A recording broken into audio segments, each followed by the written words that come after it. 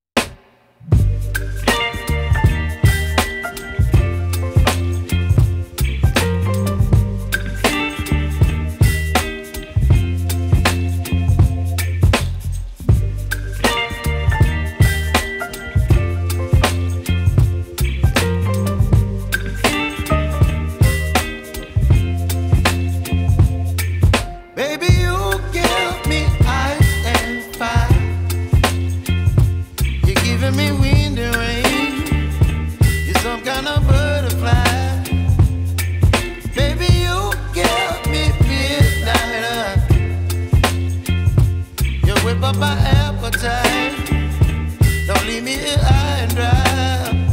Oh, well, I don't wanna jinx it, baby, and twist myself at the spine. Don't wanna overthink it, baby. It's just twist your body and mine. Baby, you give me ice and fire. You're giving me wind and rain. You're some kind of butterfly. Baby, you give me midnight. You whip up my appetite. Don't leave me here high and dry. Oh, but I don't wanna jinx it, baby. Let's not get ahead of my time. Oh, but I don't wanna miss you, baby. So I stand up and speak my mind. Oh.